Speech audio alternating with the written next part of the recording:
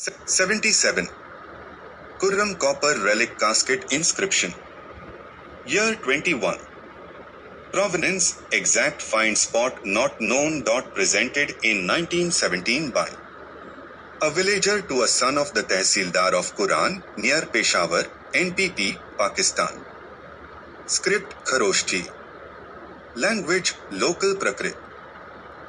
References, Sten Konow C. I.I. 2I. pp. 152-55, v. Natesa Alyar with revised text by F.W. Thomas, Ep.Ind XVIII, pp. 16 ff. DC. Sircar, Sel.Inss, I. pp. 148-49. 1. From the facsimile in C.I.I. 2I. Op. pp. 154, PLS, XXVII and XXIX and Ep.Ind XVIII, PLS. Between pp. 18 and 19. The 4 lines of the inscription are inscribed in punctured dots in an unbroken stream on the 4 rectangular sided of the casket rising on a square base. Thus each line gets divided into 4 sections, marked here as A, B, C and D. Macedonian month Audunaios, which overlaps parts of Pausha and Magha.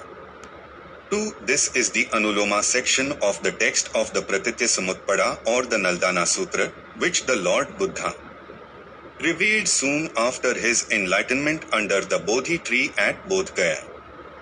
Time text given here is in the local dialect, as the Buddha had permitted everyone to learn the sacred text in one's own language. See Aldenburg's reference to the Chullavada in his introduction to the Vinayak Platka, the literary Pali version of the Satra is contained in the Mabvagga of the Vinayak Pitaka.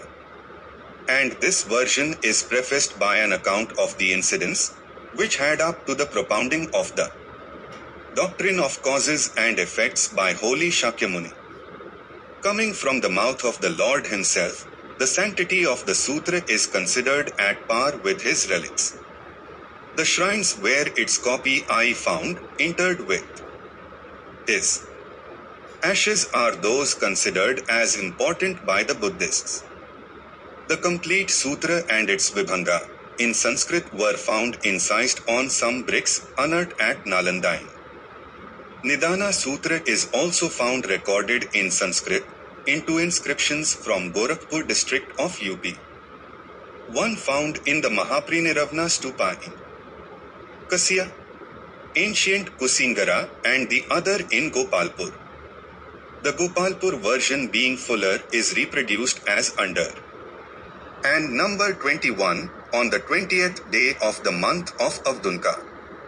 At this instant Swatravarman son of Yasas established a relic of the Lord Shakyamuni in his own charming new vihara, in the acceptance of the Sarvastivada teachers.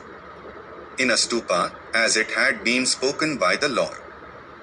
From ignorance spring impressions, from impressions spring consciousness. From consciousness spring name and form, from name and form spring the 6 receptacles.